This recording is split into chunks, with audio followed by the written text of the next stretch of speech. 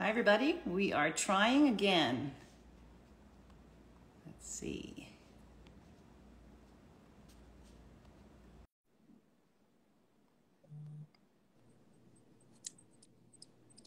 Okay, I'm back. Eileen, I think I see you there. Right. All right, so we will try to get Dr. Berk on here. All right, he's invited. Okay. There we go. Hi, Hi, Dr. Berk. How are you? Good. Yeah, I so apologize. I think it's technical issues or whatever. I was there. I was like waving to you. You're like, oh, technical difficulties. And I was like, please. I hope I get in soon. Well, we're glad to see you here. I'll just go ahead and take care of a few introductions and such. I'm Eileen Zollinger, and that is my colleague Danielle Aberman. Obviously, we have Dr. Berk joining us from Neura Health, which is an online neurology clinic. He's a headache specialist, and I guess we're just going to get some information from him. One of the first questions I have for you is, what exactly is a headache specialist? Because still in our community, even though we talk about them all the time, we still have people saying, well, what is a headache specialist? So could you kind of give us a little background on that? Absolutely. A headache specialist is usually, although not exclusively, a neurologist, and it's somebody who has done additional training, additional medical training in the subspecialty of headaches.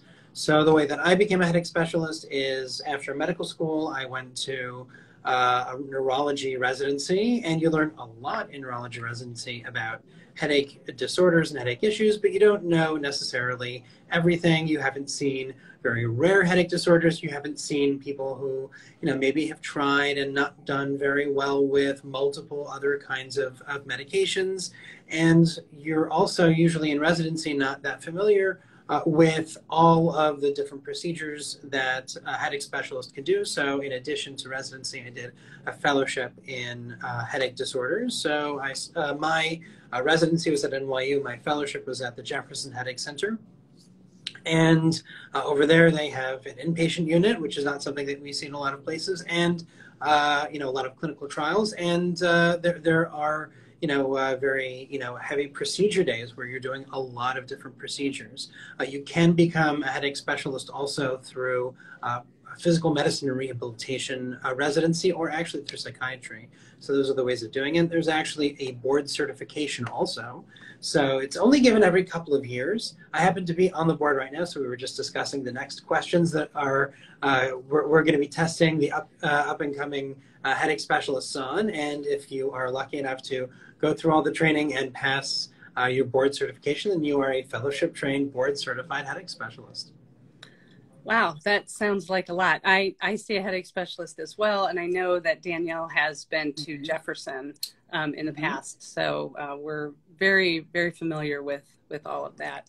Can you explain maybe a little bit more about who should see a headache specialist? Because I know, some people follow us who might only have a migraine attack a couple of times a year, and that may or may not warrant a headache specialist. So maybe you could kind of expand on that. Absolutely.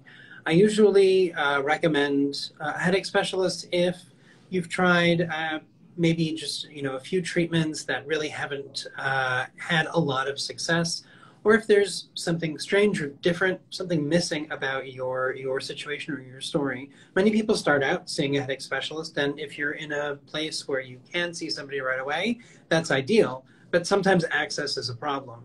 Certainly anybody who hasn't had success for a while really should see a headache specialist. Okay, and I know we talk about that a lot in our community, just to try and get people to the right place where they're seeing the right person. So I appreciate that. Can you tell us a little bit about how telehealth can help people with migraine and headache? Absolutely. We were just talking about access, and one of the main issues that we have is, you're asking what is a headache specialist. Another, question is how many headache specialists exist, and the answer is somewhere south of 800. So it's 700 and some, board certified headache specialists. And the problem is there are well over 40 million people in the United States just with migraine, and that's a common, but disabling headache disorder. That's not everyone who even needs to see a headache specialist. There is no possible way that everyone who even needs to see a headache specialist really can. The idea behind telehealth, it's a number of things, but one thing is access. It's so important for people who really wouldn't otherwise be able to see somebody to be able to actually see someone with expertise. Another major thing, is ease and convenience. So, if you think about, what going to see your doctor is going to look like 10, 15 years down, the road from now, I don't think that it's going to be that you get in your car, let's say New York City's behind me, right?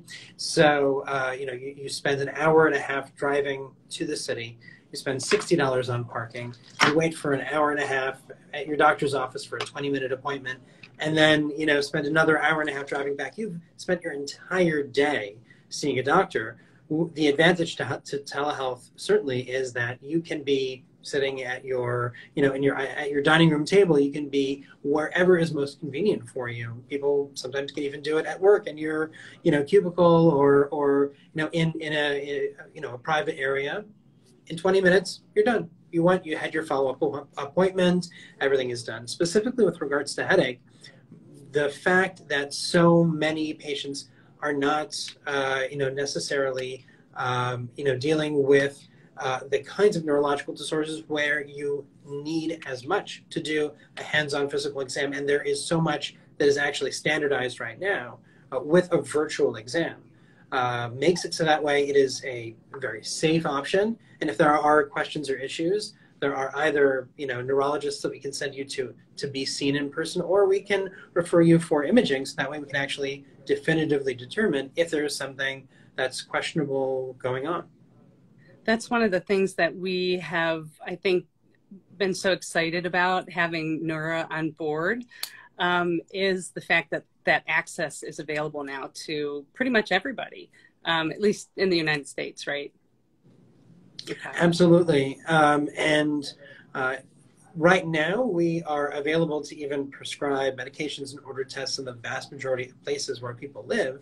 And you can see our website for all the different states, and it's always changing. We're always getting more licenses, and sometimes state by state, the laws of what you're able to do and prescribe can change. Even the states that we can't prescribe, what we technically call it as an educational appointment, where we can still review everything with you, give us our opinions as to what we think is happening, and work with your local doctors to get you the things that you need, whether that's an MRI, what kind of MRI is it that your doctor has to order? If there are either preventative acute medications, some things that your doctor may be ordering differently, or a lot of the subtleties can really make a difference. So having somebody, even where we can't necessarily directly prescribe, even in those states where we can't yet, and hopefully we will very soon, makes a huge difference. It really does. And like I said, that's part of why we've been so excited about the service being available now, because we do on a regular basis talk to people who are saying, I scheduled with a headache specialist, but it's 9 months out. What do I do then? And we always tell them, well, go to Neura, because you'll see somebody very quickly and you'll get your treatment started that much quicker. So we're very excited. If I can just add, you have people that they've had an attack going on for 5 days, and they can't get in to see their doctor for several weeks, and they just tell them to go to the ER. Yeah. So it's just not acceptable. No, I couldn't agree more. And there are many options that are available, aside from necessarily going to the ER. Obviously, one concern that you might have is something terrible happening. And certainly virtually and through a virtual exam, we can help to determine if that's if it's necessary to go to an ER specifically for an evaluation of, a new onset neurological issue. Or sometimes the question is, this is a little different than my aura. Should I be concerned or not? Sometimes we say yes. And sometimes we can reassure you and say, no, don't worry about that. That is definitely something that we see as a very common kind of aura. Now, you guys are focused in the United States right now, right? We're not, can you see people in other countries, or? So we technically can, the same way we can give an educational appointment. The issue is that you will still have to have a United States phone number. That's the only thing that we still do require. If you have access to that, and you're, even, the truth is, a Canadian phone number still works with the United States because it's the same, country code. It's still the +1. But we have seen people, out of the country, even just for an evaluation, even for a second or a third opinion, and they have issues sometimes seeing a specialist where they are. Okay, that's good information. That was a couple of people. I saw the questions scrolling up there, so I wanted to make sure we threw that in there before we moved on. Absolutely. So we did have some questions come in from the community, and we want to make sure that we try and answer those as best we can. Our other colleague, Jennifer Bragdon, will be in the comments and dropping links. So if you guys need anything there, she'll answer. So Danielle, do you want to start us off with the questions? Sure, I would love to. And I just want to remind everybody that Dr. Berk is a fantastic headache specialist, but he is not your headache specialist. So everything that is shared here is general information for educational purposes. So that's the extent to which he will be answering today. So we have a lot of questions. We'll get to as many as we can. The first one is, can migraine be considered a disability if it causes too much work to be missed?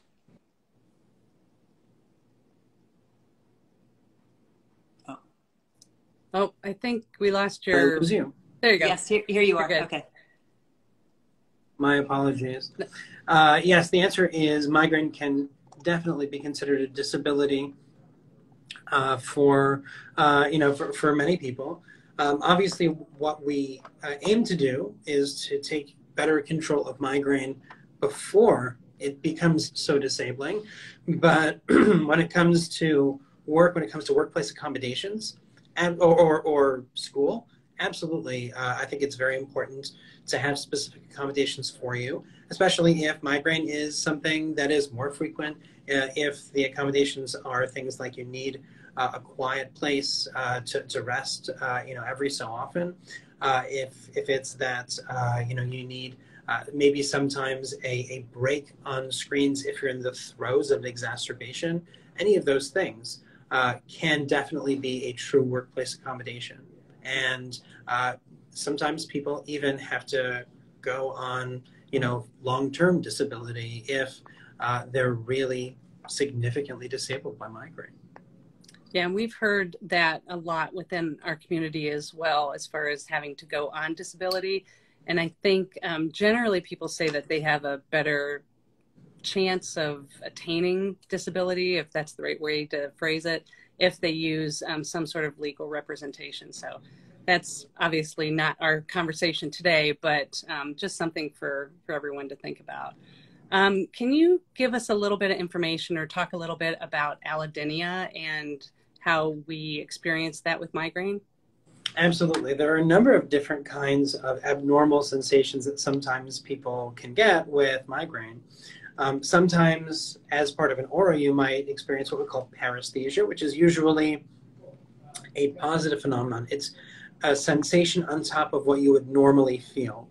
So that's usually a kind of numbness and tingling. The word numbness we use in English can either refer to that kind of numbness and tingling, that kind of pins and needles sensation, or it can mean the lack of feeling. So sometimes it's really important to distinguish between those two things. They can definitely imply very different things. There's, dysesthesia, which, usually means a painful sensation when there isn't any. So instead of it being pins and needles, you can sometimes have like pain in a limb that can even be associated with migraine. Allodynia is a little different. Allodynia is what we think about when a normal stimulus is perceived as painful.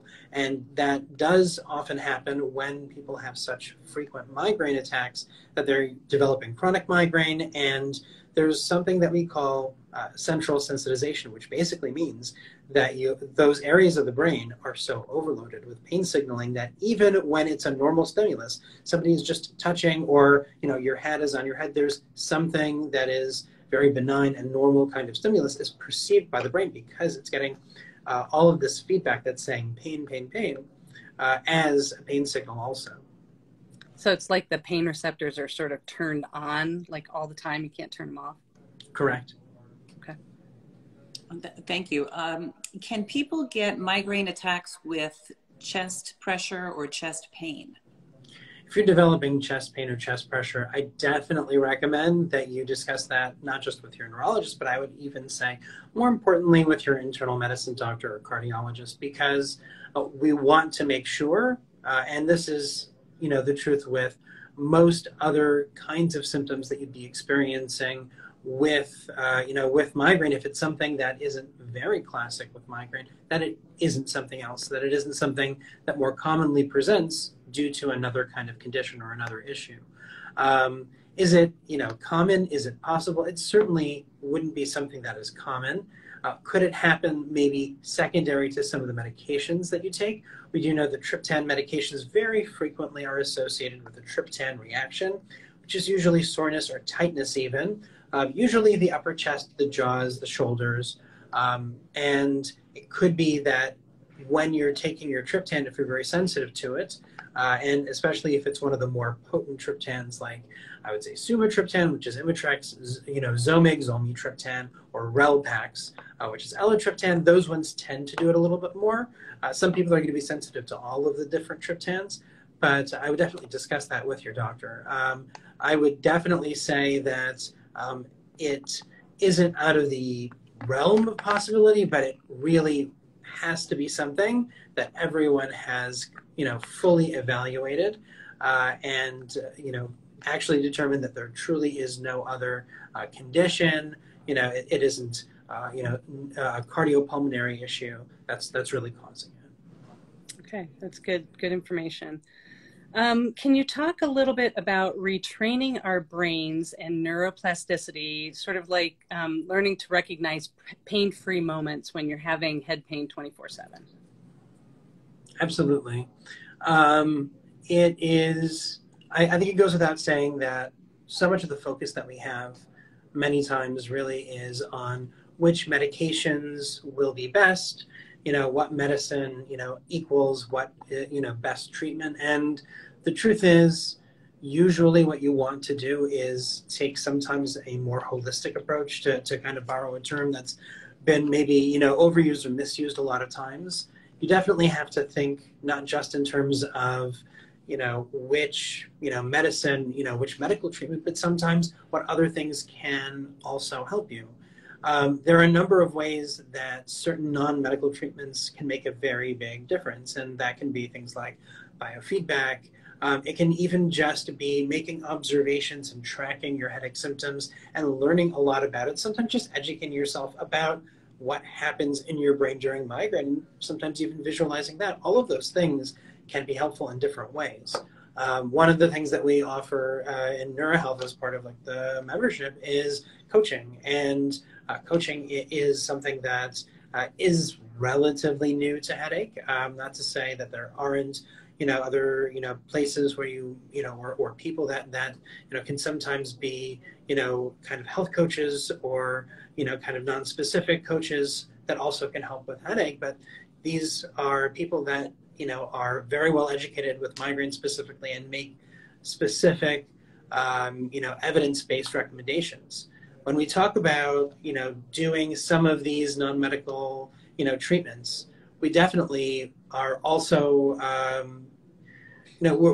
one of the things that we try to get to is, tapping into what we call the autonomic nervous system, the parasympathetics. These are ways of kind of almost overcoming the pain, cycle that you have. Neuroplasticity is something that I would say you would maybe more see when there's true damage to the brain and you're using other areas of the brain to kind of, help, facilitate different, motor activities, sensory, actions, things that are necessary for other kinds of brain activity.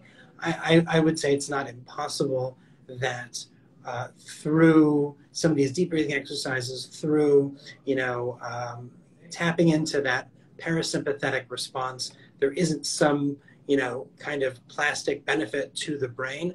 On the other hand, it isn't necessarily something direct. So it's a global, goal, more so than, something that, we would talk about on an individual level. Right now, you are going to do X, Y, or Z for plasticity. It's more as part of everything that we're doing, you can have improvement that way. Okay. I love this next question because I hear it all the time in social media. Is there a reason that migraine attacks would develop slowly in the afternoon almost every day? Yeah, there can be a number of reasons why.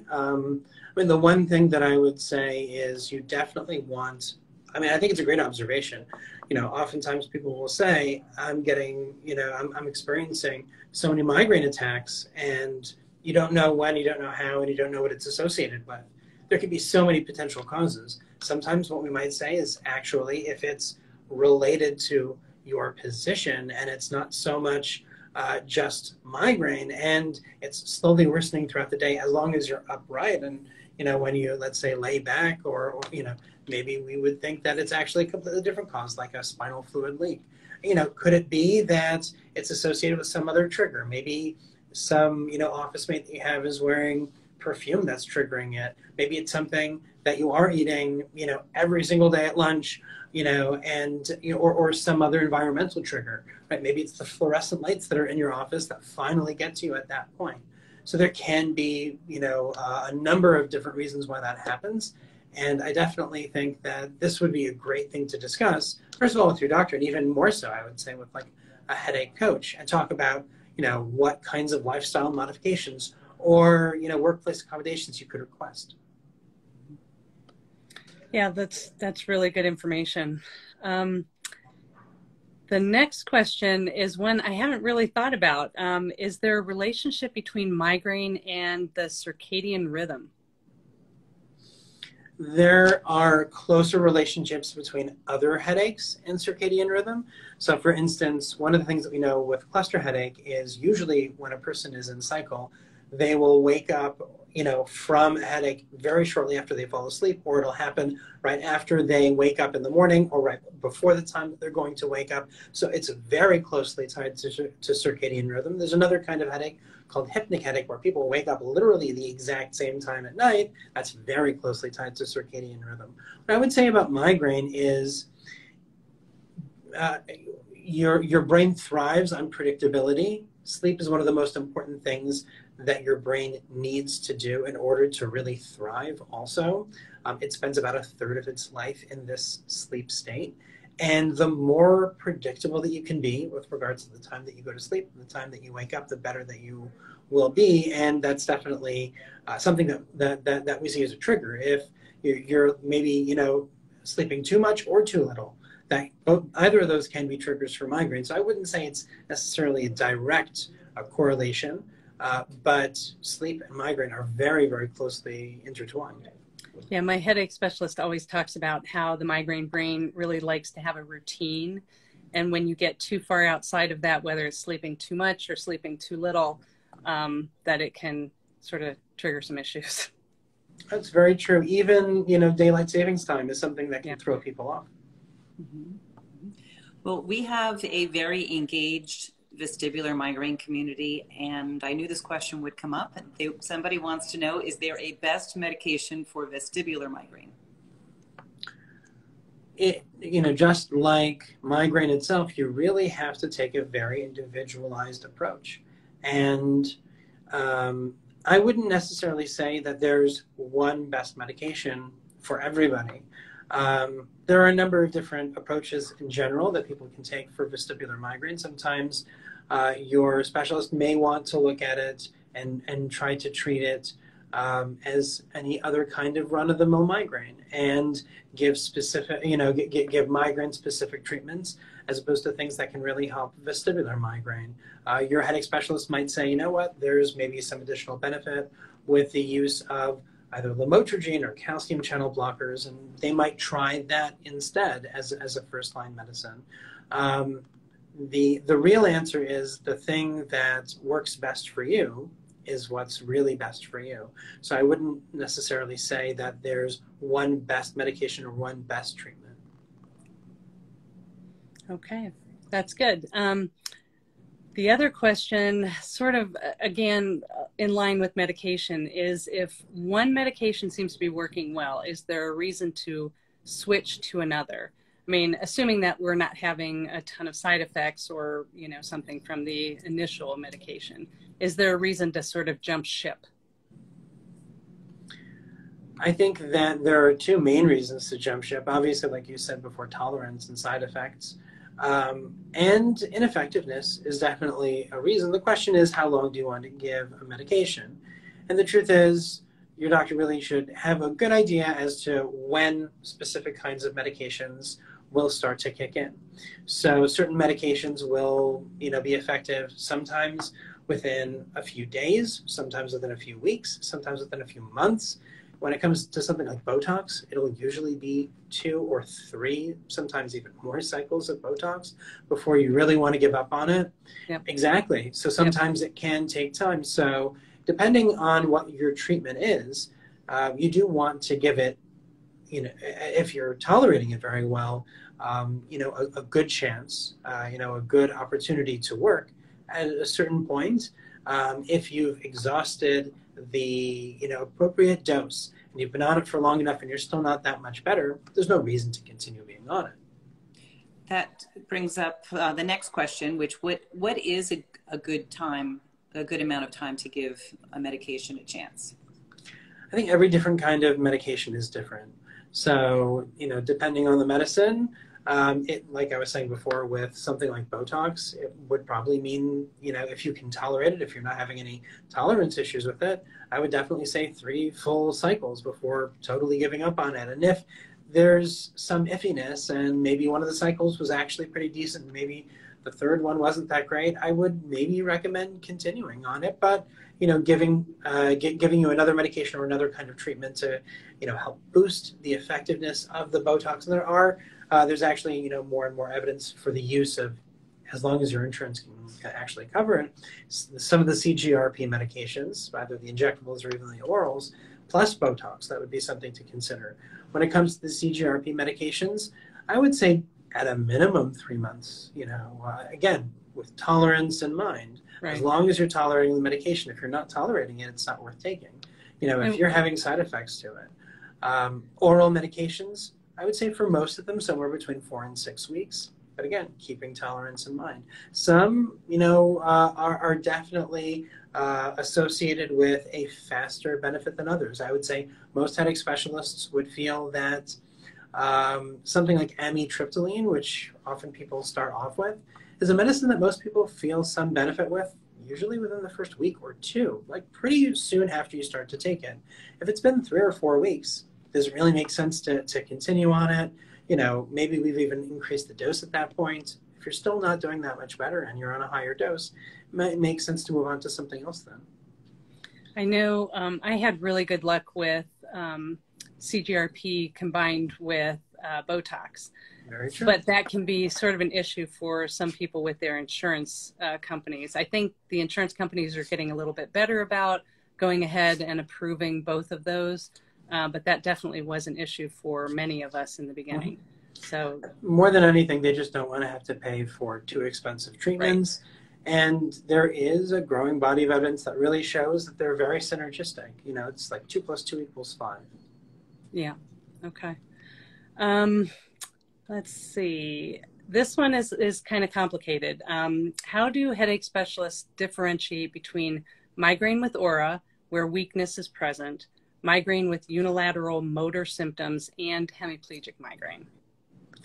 This is such a fantastic and very nuanced question. The one thing that I would say is most neurology residents, and even I would say the majority of even really great general neurologists, would have a very, very difficult time, you know, telling all of these things apart. Oftentimes, to be very honest, headache specialists can sometimes think that it's one thing and potentially get it wrong, and decide afterwards that it's something else.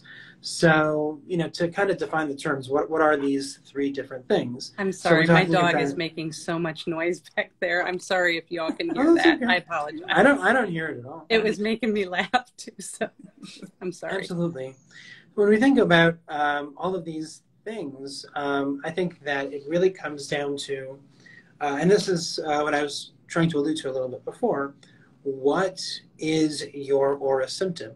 Is it, a kind of a numbness and tingling in the arm? That would be something that we certainly would not call hemiplegic migraine. We wouldn't even necessarily call that, migraine with motor symptoms or unilateral motor symptoms, or MUMS, which is what one of my mentors, Dr. Bill Young, he was the person who coined that term. What we would say, first of all, is, what are those motor symptoms? For some people, it's a sensation of heaviness. Well, in that situation, that might just be a regular run-of-the-mill migraine with aura. If it's just heaviness and you're still able to do everything, you're not dropping things, there's no true weakness during the attack. Another thing is also duration. If somebody truly has hemiplegic migraine, not only are they going to not be able to use that limb at all, it would really look like a stroke, which is by definition, what we would call hemiplegic migraine. It would be, something that would usually last longer than the typical hour, which is what we would say the longest aura should last. Anytime you're experiencing aura symptoms longer than 45 to 60 minutes, we do typically recommend seeking, some kind of urgent medical evaluation, because we want to make sure that it truly is just aura, number one. And number two, that an aura isn't itself turning into something like stroke.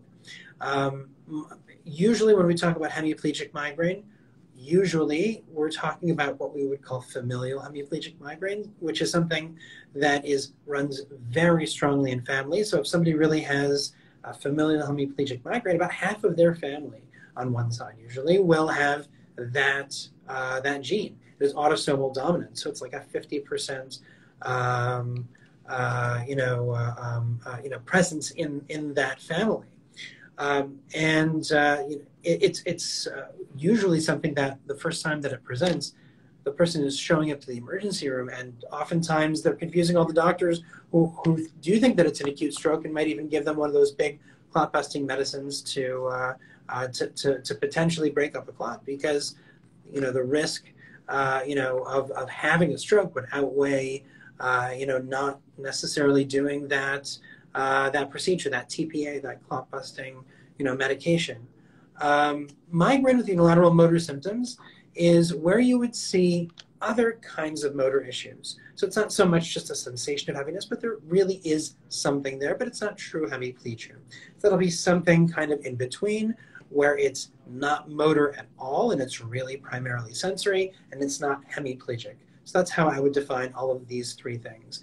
Like I was saying, like I said before, sometimes even, some of the best of the best headache specialists can be fooled. So are they treated similarly as far as like a treatment plan goes, with similar medications? Or, I mean, I know it's very individual to each patient, but just curiously. I would say that they imply very different things, especially somebody who has hemiplegic migraine. There is at least an implication that there's something more profoundly vascular that's happening. And most headache specialists would not recommend a vasoconstrictive medicine like triptans or DHE for that person, certainly not during an attack, as opposed to your standard run-of-the-mill migraine with aura. Even if that aura is that weird sensation of heaviness, but you are still able to basically do everything and move that limb perfectly fine, we would have no problem whatsoever recommending a triptan in that situation. One thing that was published with MUMS is people with MUMS tend, and this is from Dr. Young's own research, they tend to do a little bit better with injectable type medications for whatever reason. I don't think that it's completely known. So if you do have that kind of in between where we think that it's this diagnosis of migraine with unilateral motor symptoms, we may recommend you know, maybe an injectable, you know, anti-inflammatory, an injectable Reglan, depending on the situation and what your symptoms are, maybe even an injectable triptan. Thank you. That was a really good, comprehensive answer. Was. Really appreciated. I do want to be aware of your time. Do you have time for another couple of Absolutely. questions? Okay. All right. We'll try to make them quick. What are some options for intense nausea when preventive medications aren't getting the job done? When we say when preventive medications aren't getting the job done, we always want to think about preventive medications as, you know, things that can try to help stave off the exacerbations. But when an exacerbation happens, I wouldn't necessarily recommend taking more of the preventive medication. Exacerbation is going to be associated usually, especially if we're talking about migraine, with pain and other symptoms like nausea, light and sound sensitivity also. We do typically recommend some anti-nausea type medication if this is really profound. Often, if not almost always, you can take that together with your, you know, standard preventive medications. Let's say you've taken a preventive that day, and even some of the other acute medicines that you take. So that anti-nausea medicine could be in the Reglan family. So we think about those as like Reglan, Compazine, Promethazine, which is Phenergan. That's like one family of anti-nausea medicines. Another family is the Zofran family of medicines. So Zofran is like the most commonly used one, but there are, you know, there's like one other one that's very hard to find that's called Tygan. There are even some like off the beaten path type anti-nausea medications. One is called Emend, you know, even so that there are, you know, other options also that we use. Sometimes it's even stronger, almost like antipsychotic type medications. Some, you know, of the traditional, typical type antipsychotic medications that can really actually help nausea significantly, like Haldol, which is haloperidol, or Thorazine, which is chlorpromazine. So like sometimes those, even sometimes atypical antipsychotic type medications that we'll even give for a short period of time, like Seroquel, which is quetiapine, or olanzapine, which is Zyprexa. Okay. I know you wrote us a great article on nausea and migraine. Yeah, yes, I remember that. That would be something for those who are watching to check out. It was really informative. The next question is about vasodilation as a trigger, and they're wondering if it can be managed.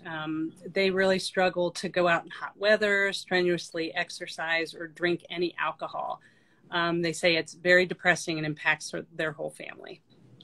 I can completely and totally imagine. And, you know, we do see this very frequently. I would say that even though in all of those situations there is some degree of vasodilation, we actually have moved on from understanding that migraine is primarily due to vasodilation, and rather we think that migraine is more of an inflammatory type condition, that there are these inflammatory neurotransmitters that your body produces in response to certain triggers, and those same things will cause vasodilation. CGRP, if you wanted to take that as an example, it's not by far the only one of these inflammatory neurotransmitters, but it is a potent inflammatory one, and it is a potent vasodilatory protein also.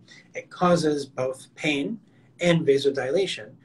The truth is, if you only had pain and not the vasodilation, likely you would still have migraine. And there are debates about, some of the nuances in migraine pathophysiology, but that's one thing that I would say most of us totally understand. And it very well could be that each one of those triggers, even though they all do have, to an extent, vasodilation as somewhat of a part of it, can actually trigger you in various different ways. One thing I'll definitely say about alcohol is there are some people that have specific types of alcoholic drinks that are triggering for them. And if they avoid those things, maybe it's red wines, especially things that have a lot of tannins or sulfites. Maybe it's things that, aren't, kind of the clear spirits. Some people do well specifically with clear spirits. Some people are triggered by all kinds of alcohol. And when it comes to those other things like being around hot weather or exercise, sometimes trying to mitigate those specific things. So trying to make sure that you are cool, especially if you're going to try to exercise. If it's that combination, that could be, try to do it indoors. Make sure that you hydrate a ton beforehand. To be very honest, also, if you're noticing a lot of different triggers, and most people don't always have one trigger that always causes their headache, you might want to think about really, better preventive options for your headache to make it so that way you may still at times be triggered by these things, but you're much less sensitive to it on a daily basis. That's great. Do you, can you just answer one more question that came in? Sure. What are your thoughts on magnesium? I think that magnesium is something that can definitely be helpful preventing, especially lower frequency migraine attacks. It's something that when you're, let's say, if you're experiencing a lot of migraine, if you're doing multiple different things for migraine, sometimes magnesium is almost like a drop in the ocean, and it really isn't enough.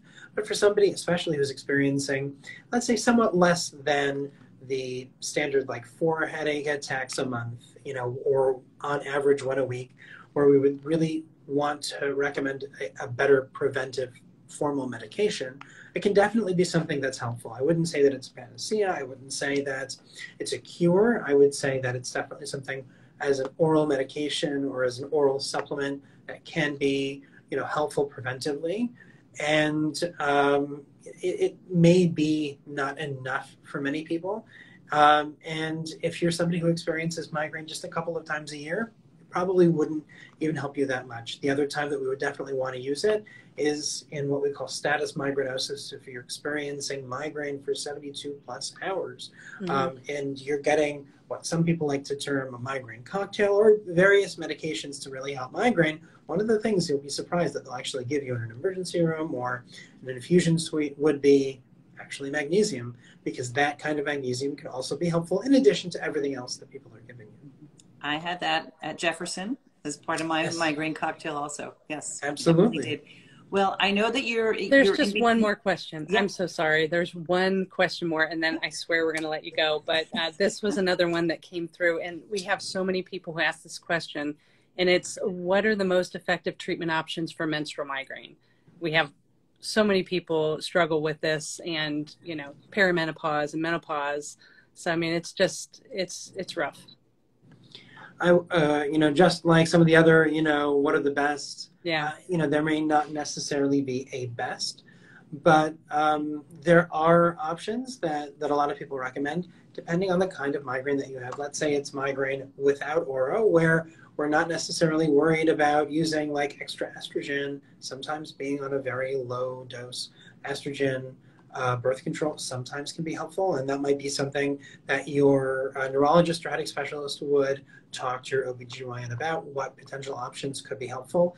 And sometimes having that lower drop in estrogen than your body would normally have actually can be helpful. Sometimes using a longer acting triptan like Rovatriptan, Neura, that's something that some people will use just around the time that you're on your period.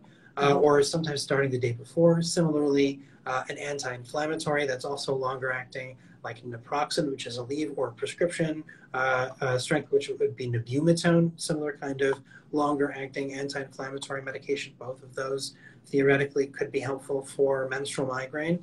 As of right now, the GPANs, right, so Ubrelvy, Nurtec type medications, haven't been studied for menstrual migraine, but we definitely want to get some additional information on them. And very likely there can be some benefit there too. Perfect. Well, we really, really appreciate your time and coming on and answering all of these questions for us. We'd love to do it again sometime, because there's even more questions coming in all the time. So, for sure. Yeah, so thank you so much for your time. We really appreciate it. And you have a great day. Thank you. You too. Thank you. Thank you. Bye-bye.